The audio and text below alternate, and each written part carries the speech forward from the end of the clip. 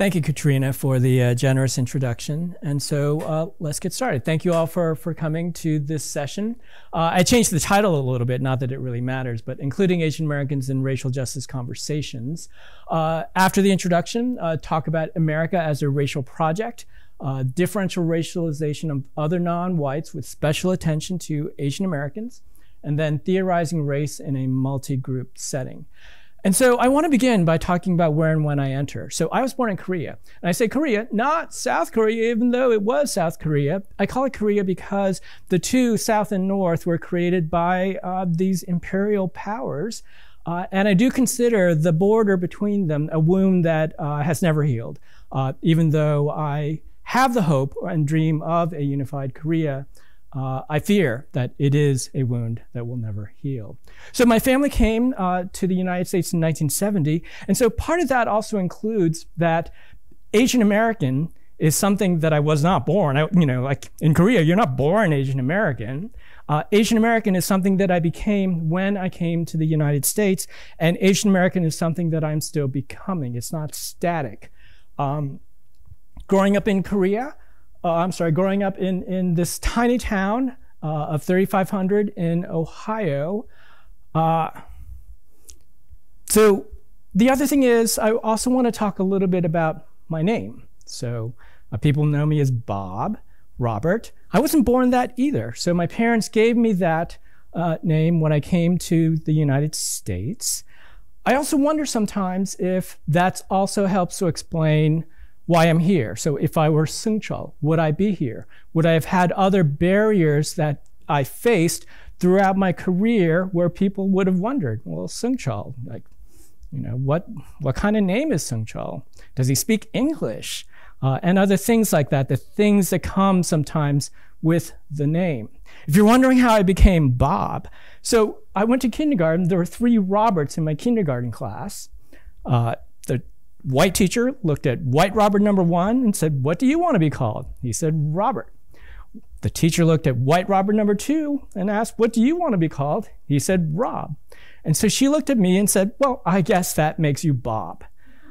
And so I went to school Robert, I came home Bob, and I told my mother that. It's like, well, and what is she going to say about that? She's like, "I guess that's how they do things in the United States." Now, the formative moment or experience that I had with racism took place when I was in 6th grade. And I endured a month-long festival of name-calling, things that people who look like me are usually called. And I fought back as I could, but it persisted. The teachers saw and heard it, but kind of pretended not to know what was going on. It all came to a stop, though, when one of my classmates called me the N-word.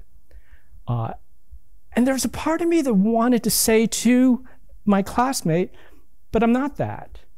The rational part, it's like, we have these categories, like I'm this, you can call me those Asian, bad names, but you can't call me that. But I was that to him. I was the other in their midst. And although I would never claim to know what it is like to be Black in the United States, I do know what it is like to be an other. And that's what I go back to when I try to think about the experiences that I've had and the connections that I have to different kinds of racism and discrimination, the place of otherness that I actually know that all of you are able to find in yourselves. And you might think a little bit or a moment of reflection where you might consider a time in your own life when you have been an other. Now, the thing about that experience also was that it stopped because I just started crying and I couldn't stop crying. And the teachers and administrators couldn't ignore that. And that's when it stopped.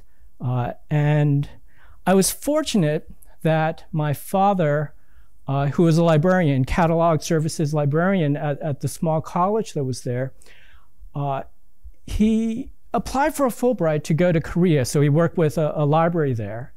And I think that's probably the best thing that he could have done for me. So I spent 4 months with people who look like me. so different from my experience in Ohio.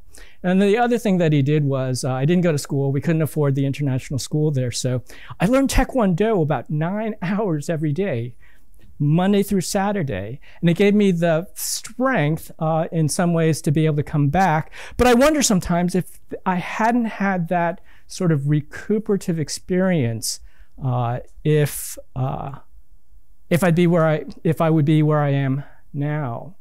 Now, the other thing about it is that I didn't have the words or the ideas to be able to understand that experience. And so that experience with racism and all things with regard to racism, I just put it into a little box, put it in the closet, and it's like try to ignore it. I tried to shield myself in the world of achievement and accomplishment. I was just going to be better at everything than everybody, with this idea that in some ways that it would insulate me from the racism that is out there in the world. And it didn't work, but I did operate much of my life in denial. Now, part of that experience in terms of growing up and also in college and in law school, for people who look like me, there's often this sense of thinking about us or regarding us as forever foreign. So on the left, there's a headline from MSNBC 1998, American beats Kwan. Tara Lipinski, a teammate of Michelle Kwan, beat her, but the headline was American beats Kwan. Now, MSNBC got a lot of flack for that, and one of the news organizations that gave them a lot of flack was the Seattle Times. They're like, how stupid of them, And then 4 years later, when Sarah Hughes beat Michelle Kwan, Hughes as good as gold, American outshines Kwan. Now, I say this in part, or I use these examples to show in some ways how sometimes it becomes so easy, the cognitive shortcuts that people have, so that when you see someone like me, when you see someone like Michelle Kwan, they are forever foreign. And so one of the things to think a little bit about when you're thinking about how do we include Asian Americans in racial justice conversations, and understanding that one of the barriers or things that we face is this idea or notion that we are always forever foreign. So when we're thinking about including Asian Americans in these conversations, one of the things is to really think about the barriers that exist. So 2 barriers I think that are critical, and 2 that I hope to address in this conversation are lack of knowledge and then also misinformation. So lack of knowledge and misinformation. So those are 2 things that I'm going to try to talk us through. And then at the end, if I have time, we have an exercise. Some conceptual takeaways. There's this idea or concept of intersectionality that you may or may not have heard before. So intersectionality came up in part as a critical race theory term by Kimberly Crenshaw. And part of it was observing what happened in Title VII litigation. And so if a Black woman does not get a job or is not promoted, sometimes she would lose her claim because the employer was able to show to the court that they hired Black people. Sure, they're all Black men, and they hired white women. White people, they hired women, and sure, they're all white women, not understanding that sometimes discrimination operates in a way at the intersections, and something that's critical to understand. And so then to think about how it also applies with regard to persons of Asian ancestry. This idea of Asians as being forever foreign, and then this notion of the model minority myth, something that lumps all Asian American groups together, erasing diversity and differences within the group, and then also is used to blame other groups for not being model. Part of the history of the model minority myth is that in 1966, this Berkeley demographer, William Peterson, wrote a very influential article that was in the New York Times Magazine. And it talked about the Japanese American community and said, look at this group. We did terrible things to them. We put them in camps. But they've worked hard, they haven't complained, and look at how they're doing. They're succeeding. And so in some ways saying that, well, that's what other groups should be doing. That's what other groups should be emulating. But you also see how there's a blaming function so that if other groups are not succeeding, well, that's their own fault. They're doing the wrong things. They're complaining. The other thing is that William Peterson's article was also in the context of challenging Lyndon B. Johnson's Great Society programs. The other thing I talked about was in terms of the way that it erases diversity in and among Asian American groups, is that there's actually tremendous variation within each of the groups. And so instead of like everybody doing really well, it's really a bimodal distribution. And those on the lower end of the curve end up being ignored by this. And then the idea of the bamboo ceiling. So sometimes Asian Americans are regarded as good worker bees, but are we leaders? And the way that that can then affect who takes on or who is seen as being a leader in our organizations, in our courts, in our schools. So then when I think about race, we can think about, well, traits. Early on in terms of the literature, you had this idea that, well, there are that intelligence is associated with different racial groups, criminality is associated with different racial groups, violence, work ethic, and on. And all of these have been debunked, but it's sort of like whack-a-mole. So even though the scientific basis for racism has been debunked, it's come back up in terms of stereotypes that operate, especially with regard to the cognitive shortcuts that we may have learned as you know, how implicit bias operates. So instead of saying that, well, you know, certain groups are biologically inferior, well, we just have stereotypes. There's associations with these groups, and then we act upon these associations. So then we might think a little bit about what function race plays in the United States. And my hypothesis in terms of the function that race plays in the United States is that it operates both to unite and to divide. There is a clear reason or way that race has operated. And so I sometimes think about or call America a racial project. One event that I keep going back to, and this is during the colonial era, is Bacon's Rebellion in 1676. So in Bacon's Rebellion, approximately 6,000 European bondsmen, indentured servants, joined together with 2,000 Africans. They were bondsmen, indentured servants, slaves, and also free Africans. They joined together in an uprising. They actually marched on Jamestown and they burned it. That scared people who were in power, because the people in power were, you know, what the experience was the people at the lower social strata joining together, trying to claim more, to get some of the privilege that they were denied. The people at the top were very concerned about how do we keep something like this from taking place again. And this goes back to the function that race plays.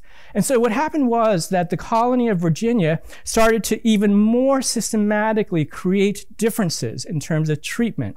And so black people who commit certain kind of crimes are punished much more severely than white people who commit certain kinds of crimes. White people get to bear arms, black people, even free black people. And I say black because they were African at the time, like whiteness and blackness had not quite emerged in terms of race. It's something that's produced. But all of these disabilities and disadvantages are piled upon the African people. All of these privileges are given to poor white people. And so even though they're not brought up to the level of the ruling elites, they're given something. And part of that is to create a divide so that they will not join together. There's an amazing book by Judge A. Leon Higginbotham Jr., who goes through how this occurred in each of the colonies, and then all of this gets carried forward. But one critical thing about the differences, the disabilities and the privileges, is that this occurred during a time before there's social media. And so what you need to do is you need to remind white people, the poor white people, of the privileges that they get. So this is the tactic that they had. Parish clerks or church wardens, once each spring and fall, should read these laws in full to the congregants. It's like, look at this. This is what you get. This is what you get. And all of this to reinforce this idea or notion in terms of the privileges that even white people at the bottom of the social strata got. Sheriffs were ordered to do the same thing at their courthouses. And so this gets carried forward into something that I describe as a racial compact, which is our Constitution. Historians have identified at least 10 provisions in it that either directly or indirectly promote or protect the institution of slavery. It gets written into this document. It's a compromise. And that's carrying forward what had occurred before in each of the colonies. When we think about the antebellum racial ordering, we have the courts being involved in this. So it wasn't just those who were able to affect this politically through the ratification of the Constitution, but you get the very famous case of Prigg versus Pennsylvania, which is the fugitive slave law case. And because of the operation of that law, you get things like slave catchers being able to go into the North, grab people, and often they were free. And for those of you who have not seen this film, a really remarkable, dramatic presentation of this story. And then to be able to do it without any interference of the states that often tried to pass laws to prevent their citizens from being treated in this way. And then you get Dred Scott versus Sanford, where black people, regardless of slave or free status, can never be citizens of the United States. They can never be members of this political body. And it was critical because, for those who, this is an audience for court management, right? So in terms of the federal courts, one way that a black person could try to get into the federal court was this diversity of citizenship. But if you're not a citizen, you can't get in this way. And so by keeping them out of the courts, you preclude them from being able to take advantage of our court system and everything that flows from that. So even after the Civil War and the Reconstruction Amendments, the 13th, 14th, and 15th Amendments, which is then followed by redemption, when in 1877, as part of the Hayes-Tilden Compromise, they decide to throw the election to Hayes, but the agreement was that the Union troops would be pulled out of the South, and then you had all manner of things taking place to reinforce the previous racial order. And so there's this amazing book by W.E.B. Du Bois about, he calls it Black Reconstruction in America and that period. But he identified this thing that he calls the psychological wages of whiteness. So it must be remembered that the white group of laborers, while they received a low wage, were compensated in part by a sort of public and psychological wage. And so what it is, sure, we're not going to give you a lot in terms of material wealth or power, but you're going to get this. You're going to be treated better than black people, the people who have just been freed, the people that we fought a war to free. On the other hand, in the same way, the Negro was subject to public insult, to submit to various badges of inferiority. But the effect of this is to keep wages low, because if you keep the two different groups ever from joining together and each is threatened, well, if you don't comply, we can hire this other group. If you don't comply, we can hire this other group. There's a really wonderful film by Peter Sales called Matewan, and I think it's the coal mines in West Virginia, where white coal miners go on strike and the mine owners bring in black people to break the strike. It's a way then to keep each group insecure. And so we see there, the result is the wages could be kept low, the whites fearing to be supplanted by Negro labor, and the Negroes always being threatened by the substitution of white labor. And white labor saw in every advance of Negroes a threat to their racial prerogatives. It becomes a zero-sum game, and so something that you protect your privilege, and which also always requires making sure that the disadvantaged remain disadvantaged. And so then in terms of the post-bellum racial ordering, the way that the US Supreme Court gets involved, you get the so-called civil rights cases where, as part of fulfilling the promise of the 14th Amendment, Congress passed laws, for example, protecting the right of Black people to be free of discrimination in public accommodations, so movie theaters, public transportation, things like that, dining halls. And the US Supreme Court looks at this and says, well, that's all just private discrimination. And so because it's private, the law can't step in, and so then allows private discrimination to continue without any court intervention. You get Giles versus Harris, which is a terrible voting rights act that ensures that municipalities, local governments, and states can put into law restrictions that limit the power or prevent Black people from registering or voting. You get Plessy versus Ferguson, the very famous, well-known case that established the doctrine of separate but equal.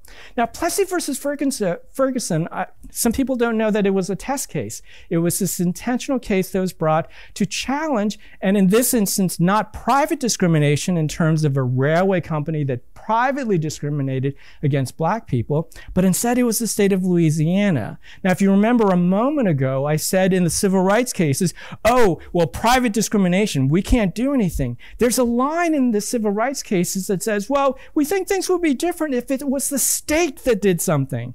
And so then, people are paying attention to that and think, oh, when Louisiana passes this law, we can bring this test case. The other fascinating thing about Plessy versus Ferguson is that Homer Plessy was 1/8 Black by descent, to the extent that you can say, oh, somebody is 1/8 Black versus, I don't know that people parse out quite in that way. But he was light enough to pass. He didn't pass, but he was light enough to pass. They actually had to stage his arrest because a conductor looking at him in the white car wouldn't know that, oh, there's a Black man in the white car. So they actually had to stage the arrest. But part of that was intentional because they were trying to put forward a very sophisticated notion of the social construction of race. It's not like there's something about him that, creates this fear, but law has created this identity that somehow needs to be, that requires in some ways the state to protect whiteness by keeping him from the car. Buchanan versus Worley is in some ways a high point because when, I want to say it was the city of Erie, when they passed a law that zoned different parts of the city as, well, this is the Black part, this is the white part, the US Supreme Court said you can't do that. Now, that was good, but what took its place, and this is the problem sometimes, whenever some advance occurs, they think of something else. It's sort of like whack-a-mole. You think you got it, but you didn't. And discrimination then was effected through racially restrictive covenants in terms of property deeds. So what they couldn't do publicly, so zoning, the government, the state is doing it, ended up being able to be executed privately through private contracts. Now, one critical part that also connects up the disabilities and disadvantages that Black people face that produces the Black race in terms of legal, thinking about it as a legal or social category, whiteness also is socially constructed. And so W.E.B. Du Bois talked about the discovery of personal whiteness among the world's people as a very modern thing, a 19th and 20th century matter. And then the historian Nell Irvin Painter, fantastic book that she wrote in 2010, talks about the notion of American whiteness will continue to evolve as it has since the creation of the American Republic. I think we're in a period where we are seeing an intensification of white racial identity, and a lot of it is around things like affirmative action, the feeling of being put upon by programs like that, or DEI programs, that is actually fostering an intensification of white racial identity. Now, So far, I've been primarily focusing on the story in terms of black and white, which is often a more familiar story to many people. I think it's critical when we think about America that we broaden the racial frame. These are two books that I've been sitting with, and I encourage you, if you're interested in this, to explore them. I'll talk a little bit about these, but to go into it as fully would require you to sit with me for 3 days, and I don't know that you know me well enough to want to do that. But these are really wonderful books. Now, in terms of differential racialization, because that's another way to think about this, so different groups are racialized in different ways. With regard to indigenous peoples in America, it went through a series of phases. So they tried different things, and when they decided one wasn't quite accomplishing what they wanted, they went on to another. So initially, extermination and dislocation. Then it was removal and relocation. Then the allotment period and assimilation. And allotment meant taking the reservations and cutting them into pieces and giving them to individuals, which was also individual Indians, which was actually intended as a way to steal more land from them, which they did. But it was an attempt in some ways, and I apologize for calling it that, but that's what they considered it. But it was an attempt to civilize them by introducing them to the world of private property ownership, as a way then to bring them into U.S. society. Then you had termination and relocation. Then this period also includes the Indian boarding schools, and a terrible, terrible, terrible chapter that is still, I don't know how communities, families, and individuals come back from that. And then followed by this new thing called self-determination, which was really still meant to erase Indian people. With regard to Latinas and Latinos, you have conquest as the initial way that Latinas and Latinos come into this country through the Treaty of Guadalupe Hidalgo in 1848. But one of the things about it is that it made people who were Mexican citizens U.S. citizens. They had a year, and at the end of the year, they could opt affirmatively to remain Mexican citizens, but everybody else by default became U.S. citizens. Now, one really strange artifact that came from that was this notion that some people have written about as accidental whiteness. So there's this case, In re Rodriguez, and it was either 1878 or 1898.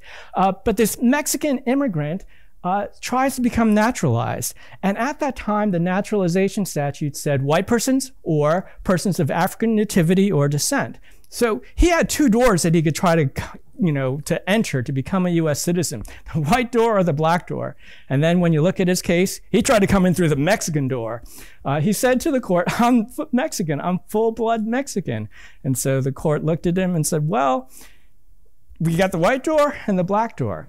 And the court then actually reached back to the Treaty of Guadalupe Hidalgo and said that because we allowed people who look like you to become U.S. citizens, that means that you are formally legally white, which then allows you to become naturalized.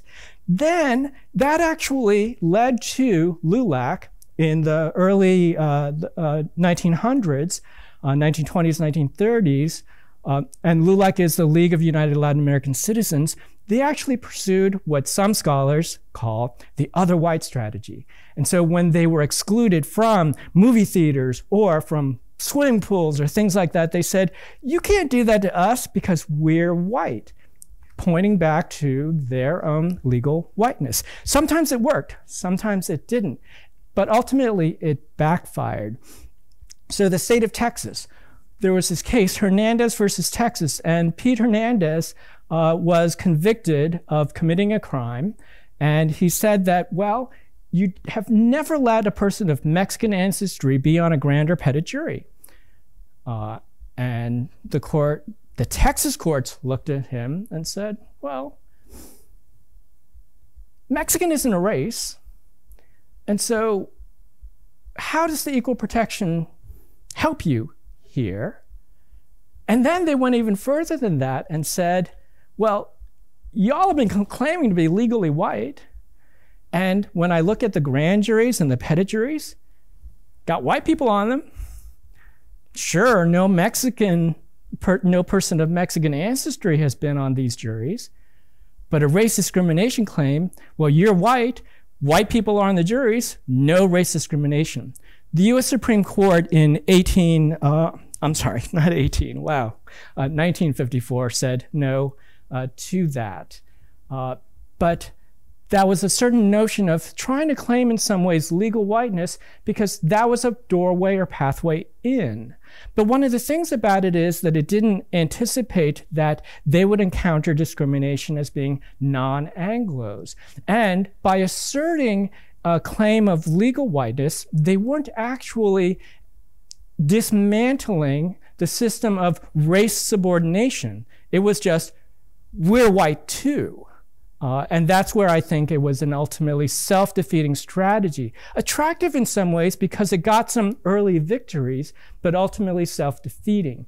Now, with regard to Asian Americans, I think it was introduced as Asian Americans and Pacific Islanders in DEI conversations. I try to be careful about this, in part because the history and trajectory of Pacific Islanders is very, very different from that of Asian Americans. And so I don't want to commit the sin of using an umbrella term and pretend that I'm talking also about Pacific Islanders when actually I'm not. And I'm not actually able in this presentation to fully go through that, but I do want to highlight it because there are dangers that come from aggregating and disaggregating. There are positives that also come from disaggregating and aggregating. Asian American is an aggregation, and there are positives and negatives that come with that. One thing that I noticed on a task force that we led in Washington State on race in the criminal legal system is that we did an earlier version in 2010, 2011. We repeated it after the George Floyd murder, 2020 to 2022. But we were able to get better data this time. Excuse me. We were able to get better data this time. And what we noticed was that if you look at police killings of civilians, Asian Americans, if you lump everybody together, Asian Pacific Americans are half as likely to be killed by police as white people. That sounds good, right? But then, when you disaggregate Native Hawaiians and Pacific Islanders, we notice that Native Hawaiians and Pacific Islanders in Washington State were either 3.3 to 3.6 times more likely to be killed by the police than white people. And so what we have is that when you aggregate, you erase. But when we disaggregate, we see something, and we see something that we didn't know about before. And if you don't know about it, you're not going to do something about it. And so I'm not saying that it is always bad to aggregate. And I'm not saying that it's always good to disaggregate. It's always to be mindful of it, to pay attention to what difference it makes, why you're doing it, and what you might lose. And then things that I've talked about before, themes with regard to the differential racialization of Asian Americans includes this idea of foreign, forever foreign, and the idea of model minority. Now I'm going to go into the detail about the racial construction, the racialization of Asian Americans. And so early in the pandemic, I got an email from TED-Ed and inviting me to do something. And I got really excited because I thought they were inviting me to give a TED Talk. And then they quickly disabuse me of that notion and they say, well, we want you to write the script for an animated video. And after I got over the disappointment of not being invited to give a TED Talk, I went ahead and did the script. And I'm so pleased that I did because this short 5.5-minute animated video has over 1 million views, which is about 1 million more than I've read my law review articles.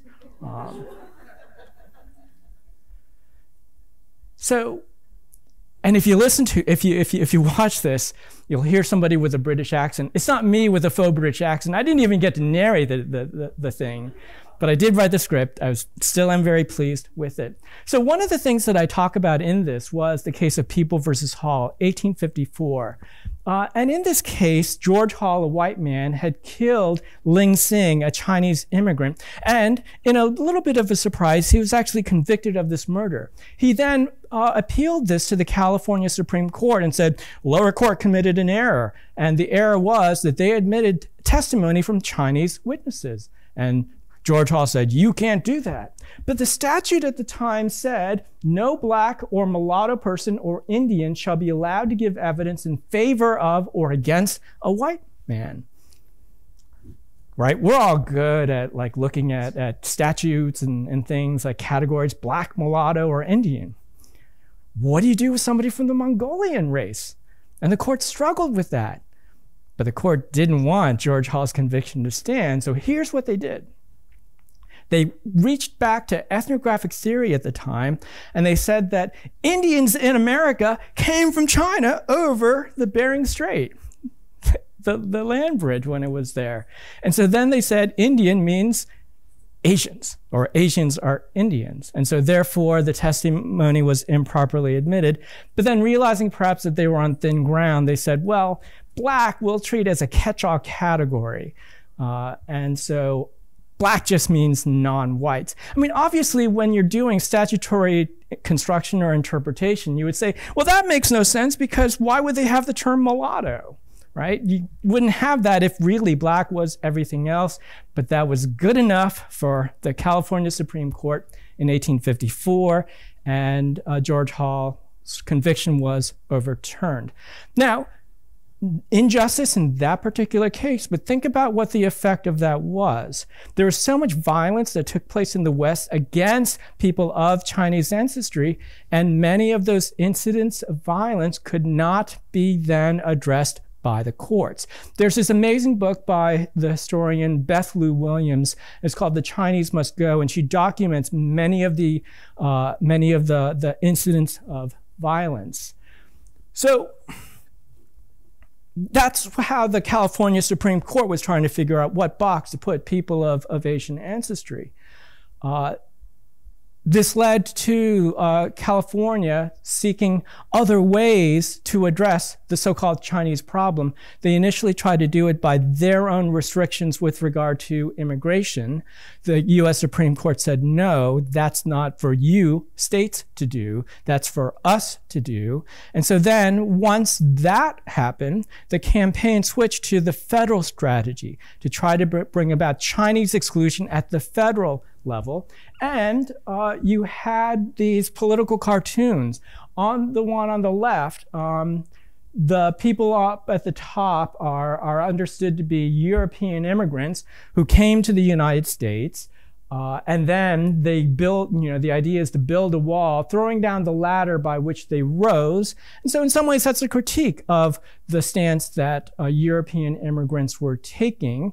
In the middle, there's a fascinating cartoon that has stereotypical faces of different European immigrant groups working together. And you also see a black person who is working together with them to do Chinese exclusion, trying to say that we're all together, they're the real other.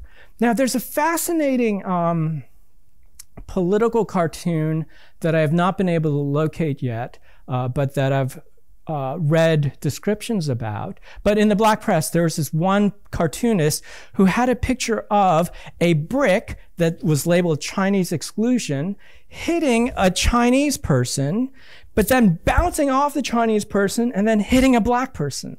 And so it was an understanding then that sure, the target of Chinese exclusion is the Chinese person, but if we accept it, don't do anything about it, then we misunderstand the way that it is also going to hurt us. So a deep understanding then of how racial subordination is broader, so that even though it's not us, so it's not our problem, maybe understanding that it really is our problem, that we should think about things in a different way. And then in the cartoon on the right, it says something about the Chinese must go, but then the other part of it is also the African American, the black person must go, using a term that I'm not going to state here. But this idea that if we're really taking care of the race problem, all of these others must go. So eventually that resulted in the 1882 Chinese Exclusion Act, so it worked. The federal government said, no Chinese laborers can enter into this country. What about all the Chinese laborers who were already in this country? In 1884, Congress passed a new bill that provided a mechanism for Chinese laborers who were already here to be able to go visit China and return. You had to get a certificate of reentry, and this is Che Jianping's certificate of reentry. He had come to the San Francisco Bay Area from China in 1875. He went back to visit his family in 1887, and he got one of these certificates. Then he boarded a steamship, the steamship Belgic, on September 7 or 8, 1888, and transportation technologies being what they were at the time didn't arrive in San Francisco Harbor until October 7 or October 8, 1888. But the thing is, on October 1st, the president signed a bill that said all these previously issued certificates, no effect. And so it had a double effect. One thing that I haven't been able to track down, in some of the literature, it says that it impacted 20,000 people who had gone overseas who were not able to come back. That seems high to me because at its peak, the population of Chinese immigrants in the United States was about 120 or 140, 120,000 or 140,000. So 20,000 seems high. But it did affect people who were already overseas and couldn't come back. It trapped them over there. But the other thing that it did, it trapped Chinese people in the United States. Because then you can't go back to visit your family, because if you go back, you can't ever return. This policy actually worked because the result of these changes included that the population of Chinese immigrants in the United States went from about 120, 140,000 to about half that in a period of about 30 years. Some people just decided, well, we just have to go back. But this case where the US Supreme Court decided this, because he came to court and said, you can't do that. I have my ticket. I followed the rules. You can't just say that this thing has no effect. Isn't this a right that you have to honor? And you can, the fancy names that go with that, the Bill of Attainder and Attainder and things like that. So this is where the Constitution and the treatment of people of Asian ancestry gets written through interpretation in a way that allows for extreme discrimination against people of Asian ancestry. And so Marbury versus Madison is a famous case that establishes judicial review and also judicial supremacy and this grand notion that the courts act to prevent the excesses of the political and of the political branches, of the executive and the legislature. But in Che Jianping, it's going to follow a different path with regard to the border. If there is a race that we deem, and who's the we, right? But that we deem to be the enemy who will not assimilate with us, to be a danger to us, and if we decide to exclude them, that determination by the political branches is final. This last line. This determination is conclusive upon the judiciary. And so this is the idea of the plenary power doctrine, this notion that with regard to matters regarding the border, the political offices, the branches, have plenary power in a way that the court will not say, oh, that's racism, so you can't do that. Racism is permitted with regard to the border because the plenary power doctrine. It gets carried forward in a series of cases. And it's also the way that national security gets involved. The idea is that this is about national security. That's why the court should step back from it, because we're not the ones who are able to speak about national security. Asians are seen as a threat. A series of actions taken to restrict immigration. The 1875 Page Act is actually neutral on its face, but it was enacted to keep Chinese women out. And there are two reasons for that. One, because of the construction of Chinese women as being lewd, lascivious, and prostitutes, but also because they didn't want Chinese women to come to the United States and form families. Because if you have families, and because of the way that anti-miscegenation laws operate, if you have families, the communities perpetuate themselves. They make more. And the way to keep making more is to keep the women out, and then also to have the web of anti-miscegenation statutes. After the success of the exclusion of people of Chinese ancestry, capital has a thirst for cheap labor. And so the next group that came in were immigrants from Japan. When immigrants from Japan were deemed to be a problem, there was an agreement between the two countries, the so-called Gentleman's Agreement of 1907-08, where Japan agreed to stop issuing,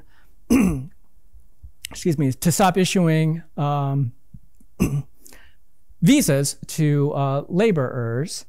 And there's a loophole, though. It was only with regard to laborers. And so the Japanese government actually issued visas for Japanese women to form families in the United States. And that's actually why you had a very different trajectory where the Chinese American community shrunk over time because of the severe gender disparity ratio, those words in some order.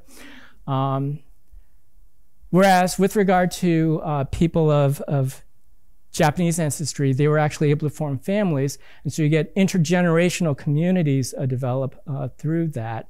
And I really appreciate the water because I'm trying to say too many words.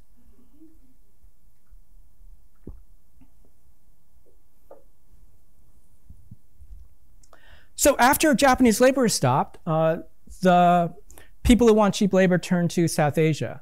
Once they're deemed to be a problem, they do something called the 1917 Geographic Barred Zone Act, and they just denote, like by longitude and latitude, huge portions of Asia.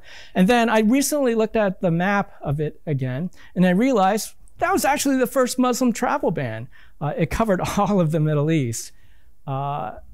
Once that problem is taken care of, Filipinos start coming in, and they come in under a loophole. Because of the 1898 Spanish-American War, the Philippines became a colony of the United States, so Filipinos are U.S. nationals. U.S. nationals were not subject to the previous or existing immigration restrictions.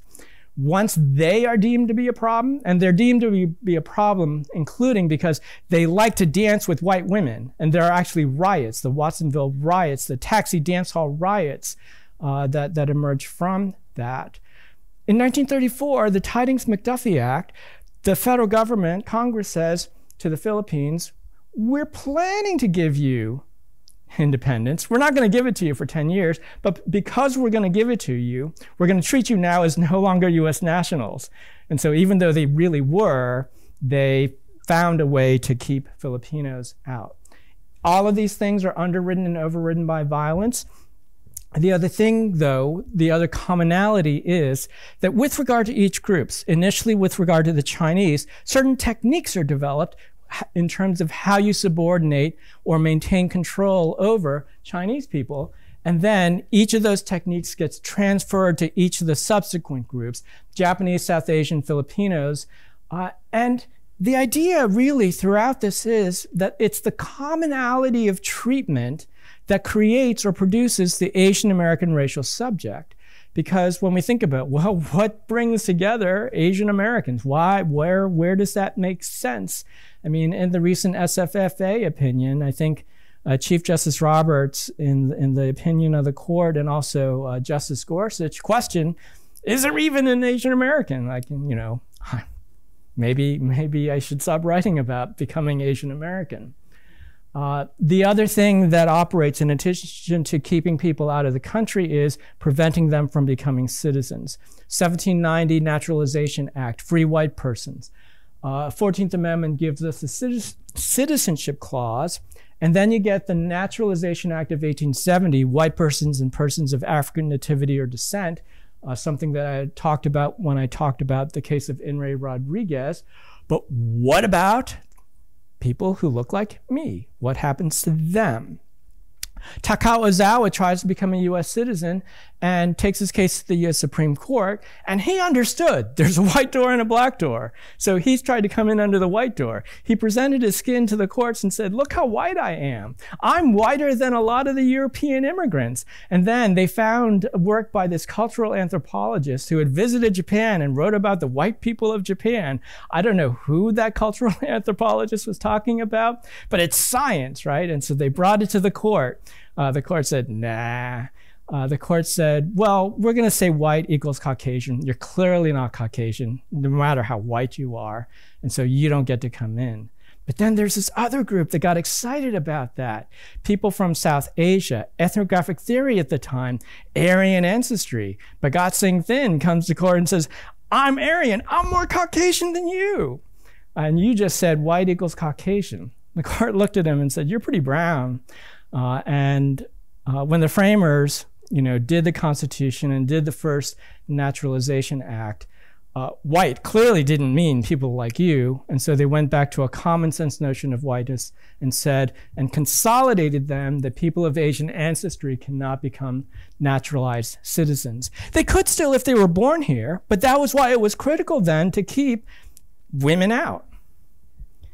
So then the other thing is, once you have this new category, alien ineligible for citizenship, then you get other laws that can be race neutral that use the category, even though the only group that is ineligible for naturalization or citizenship are Asians. So you can be facially race neutral, use that term, and the courts say it's okay. States pass alien land laws.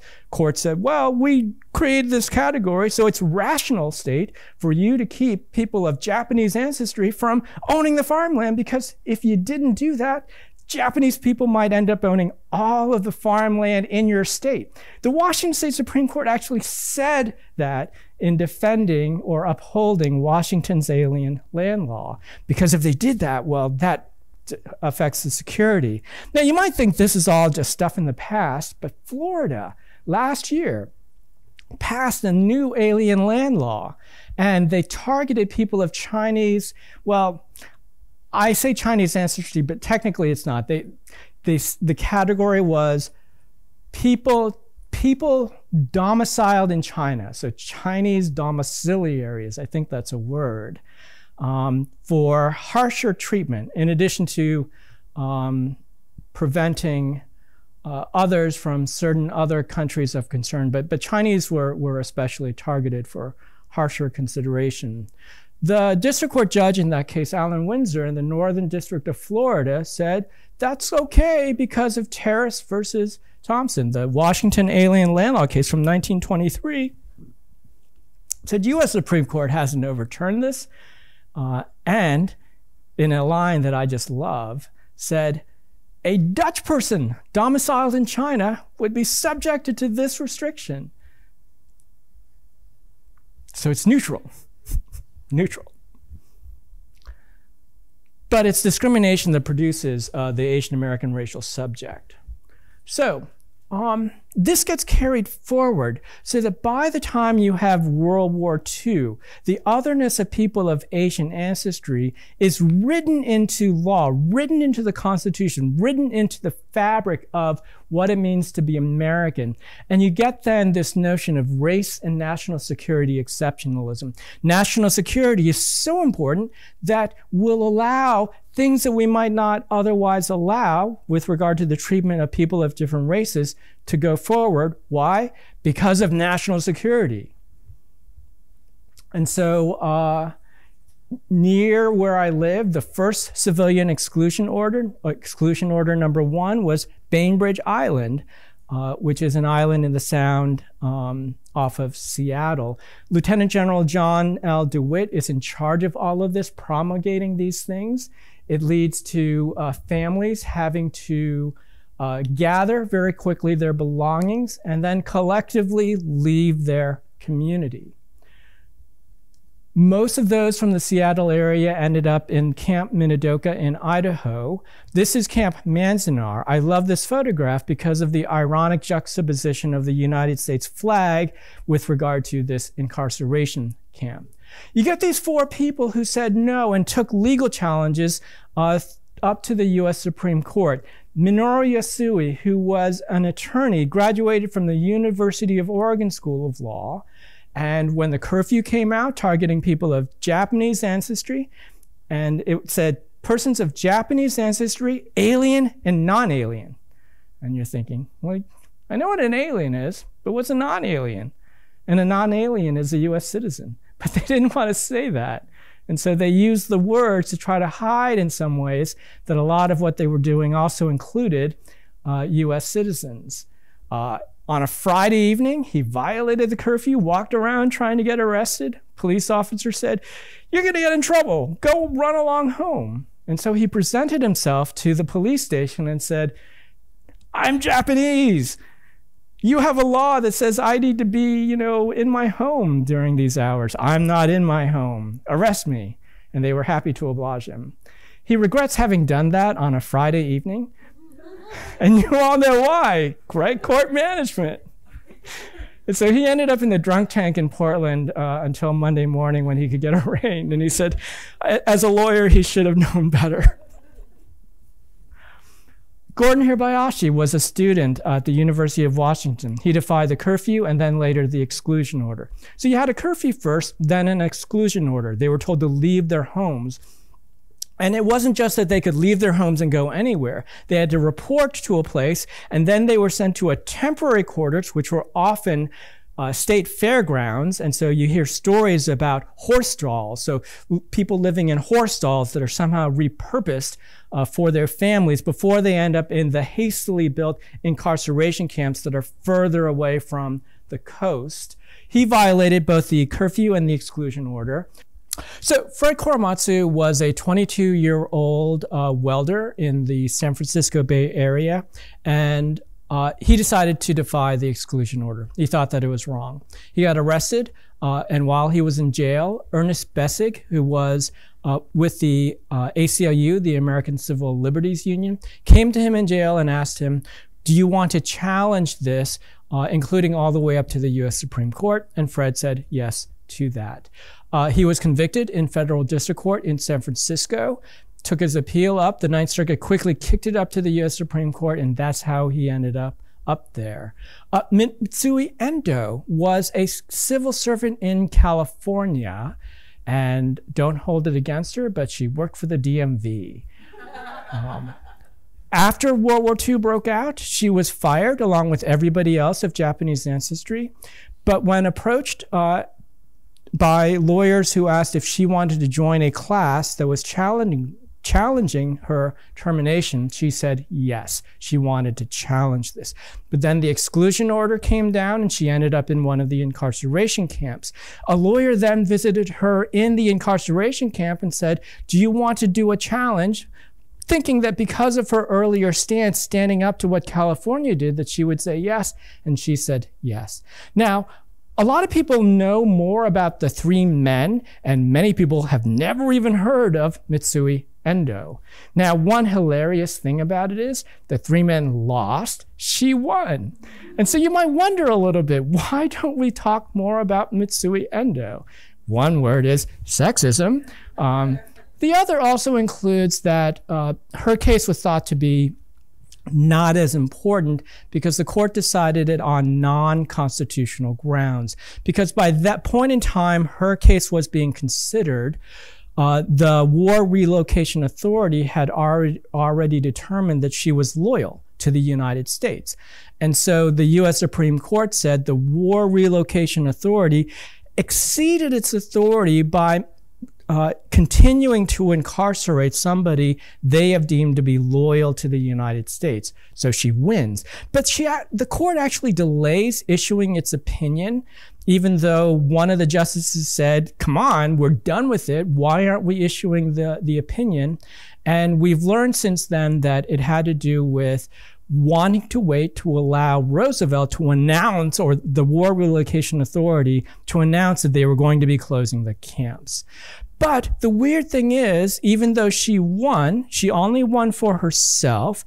They announced the closure of the camps, but it was only a plan to close the camps. They didn't open them up. They kept people there for months afterwards, even though So all of them by that point in time, or most of them by that point in time, had been deemed to be loyal. The other thing is that the other cases got renewed attention, and her case didn't need renewed attention in the 1980s because she won her case. But in 1981, there was newly discovered evidence by Peter Irons and Ayako Herzog Yoshinaga that found that Department of Justice lawyers had withheld evidence or facts before the U.S. Supreme Court, withheld and or distorted them. And so that allowed this fancy Latin writ of coram nobis, to reopen the case. These three cases then proceeded, got a lot of public attention. In 1984, Fred Korematsu's conviction was overturned by Judge Marilyn Hall Patel. When she went to announce the order, she did this in the ceremonial courtroom in that courthouse. It was packed, and Fred talks about what a different experience it had been, because when he was there in the 1940s, he felt completely alone. Gordon Hirabayashi's case, the court was assessing the constitutionality of the curfew, and I describe what the court does as the death of irony. This paragraph, if you read it, and I'm not going to read it now because I lost time to the false fire alarm, but it says in essence, it's understandable that Japanese Americans might not like the United States because we discriminated against them, and we did it really well. And footnote 4 is a list of many of the things that states and the federal government had done to discriminate against people of Japanese ancestry. And I call it the death of irony because we need to discriminate against them because we discriminated against them. We have to continue to do so, and we need to do so because of national security.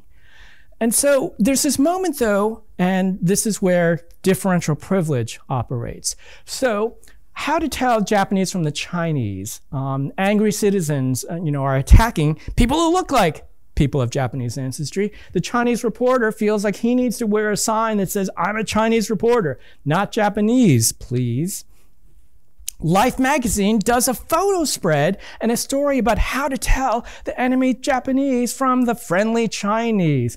And so apparently the friendly Chinese have parchment yellow complexion. Japanese have an earthy yellow complexion. I often go to the mirror and it's like, today, do I have an earthy complexion? Do I have a parchment yellow complexion? And apparently the newspaper, the article talks about the Japanese stride forcefully, whereas the Chinese kind of shuffle along as a way then to tell the difference. So Chinese Americans, actually, a number of them develop lapel pins to try to identify themselves as Chinese and not Japanese. And it's completely understandable because in that moment, with the violence that they were encountering, just because they were similar, well, people couldn't tell the difference between parchment yellow and earthy yellow, right? It's natural then that they responded in that moment by distancing themselves from the Japanese. But they lost an opportunity in terms of solidarity. And I want to be careful because, in that moment, right, I have no idea what that would have felt like and what the fear would have felt like. But the other thing is that it wasn't just the Chinese, it was everybody, nobody. The moment for solidarity passed without people joining and rising together because, well, it's another group that is being impacted. And so I'm going to skip the piecemeal incorporation and get to the final theoretical aspect of my talk. When we're thinking about the different groups, sometimes we think about them as sort of operating, well, there's how this group operates. And often it's black-white, and then it'll be Asian white, and then Latina and Latino white, and not understanding how everything fits together. And there's this idea, in some ways, of racial positioning, that there's a game that is played where there are tactics that are used as we're trying to figure out and negotiate our place in U.S. society. We have this idea called racial triangulation that emerges in Plessy versus Ferguson, that famous phrase, "Our Constitution is colorblind," in his dissent. What's weird is that most people forget the words immediately preceding that phrase. And it's the white race deems itself to be the dominant race in this country. And so it is in prestige, in achievements, in education, in wealth, and in power. So I doubt not it will continue to be for all time if it remains true to its great heritage. I have not seen a more naked pronouncement of white supremacy in the U.S. reports as this. Part of what Justice Harlan found offensive about the Louisiana statute was that it was a stain, that the white people didn't need things like this because the white people were always already going to be superior. But there's another idea, and this is where triangulation comes in. Harlan talks about how the black Union veteran who fought to preserve the Union can't sit in the car with the white people, whereas the Chinese person who we don't even let into this country is allowed to sit in the car with the white person.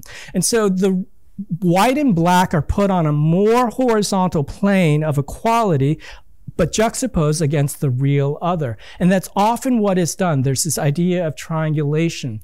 When we think about race hierarchy, sometimes it's this idea of, well, there's a white and a black, and each of the groups is trying to figure out their place, and some trying to get to the white, to the very top. Irish immigrants, when they came to the United States, were considered an inferior racial group because of the experience of being colonized by Great Britain.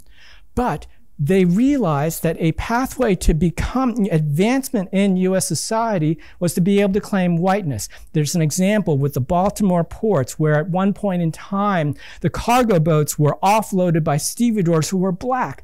Irish workers wanted those jobs, so they did a public campaign, let's make this an all-white waterfront, claiming a whiteness that had been denied to them, but eventually something that they were able to get.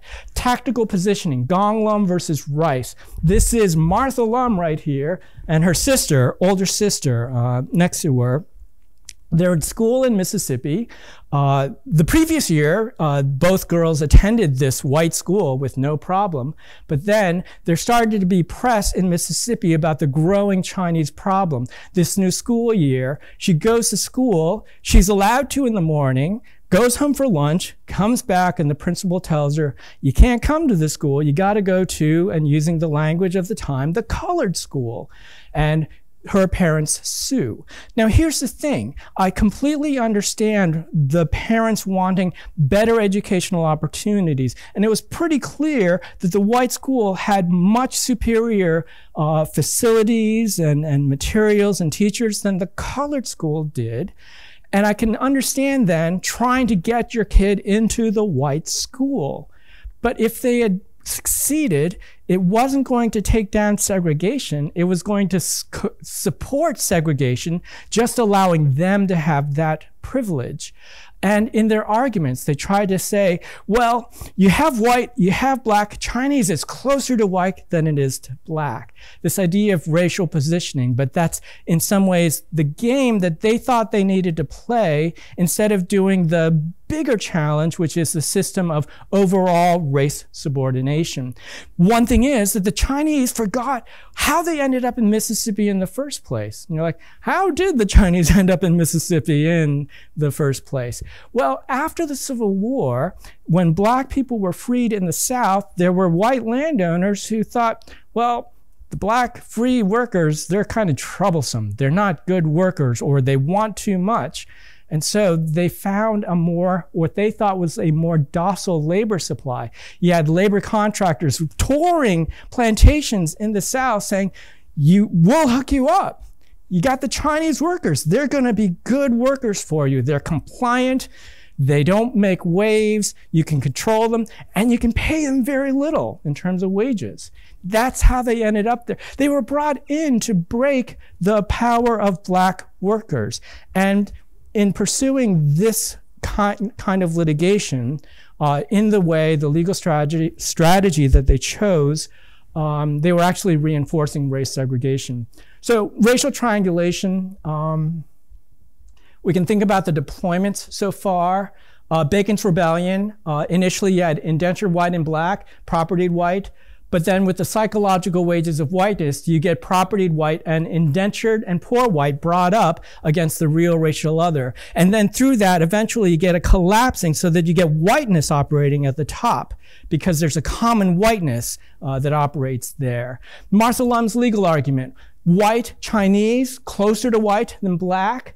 The Mississippi Supreme Court and the US Supreme Court said, nah, white on top, black and Chinese on the bottom. That's the triangle that operates there.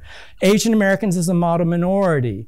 Black persons as American. So with regard to black persons as American in the 1980s, when there were attempts to make certain immigration restrictions, neoconservative white politicians went to black communities and said, you should join with us on these immigration restrictions because immigration is hurting you. We're the real Americans, they're not. And so you see the deployment of this. Counter deployments, Japanese Mexican Labor Association, the Oxnard strike of 1903, Japanese workers and Mexican workers joined together in a successful strike. The Mexican workers then are offered a union place by the AFL, the American Federation of Labor, but only if they kick out the Japanese brothers. The Mexican workers say, no, they're our brothers. Privilege was offered to them. They would have benefited from it, but they had a different horizon in terms of where they thought the country should go. And even though they might get a little bit, they weren't going to, it was ultimately going to be self-defeating. And then Ralph Lazo for the win. Mexican-American teenager spent years in a Japanese-American incarceration camp. He just went with his friends. And it's like crazy that he would do something like that. So when privilege is offered to you, what will you do? So then we think about the long game. How do we come to participate in the struggles of those who are not us? That's a picture of my mentor, the late Jerome McChrystal Culp Jr. So how do we come to see ourselves in others? How do we see others in ourselves? And I think it's through learning your history, learning the history of others. Then it's on you. I mean, after that, what do you do with that? What I hope that you will do is show up for yourself, but also show up for others. And that's how change will come about. And so we don't have time for these exercises. I had these exercise 1 and 2. So just in closing, what I've tried to set forth is to provide some of the information that you may not have had, and also to correct some of the misinformation that you may have had, because I think those are critical in thinking about how to include Asians, Asian Americans in these race justice conversations. I think sometimes there are presumptions about Asian Americans as well. They're the model minority, and maybe sometimes we're too accepting of the psychological wages of honorary whiteness, not understanding that maybe it's ultimately self-defeating. But through conversation with each other, I hope that we are able to then see ourselves in others, and that others see themselves in me and us. So with that, thank you very much. And I realize I left no time for questions. And I know that there are other things that need to happen. So thank you.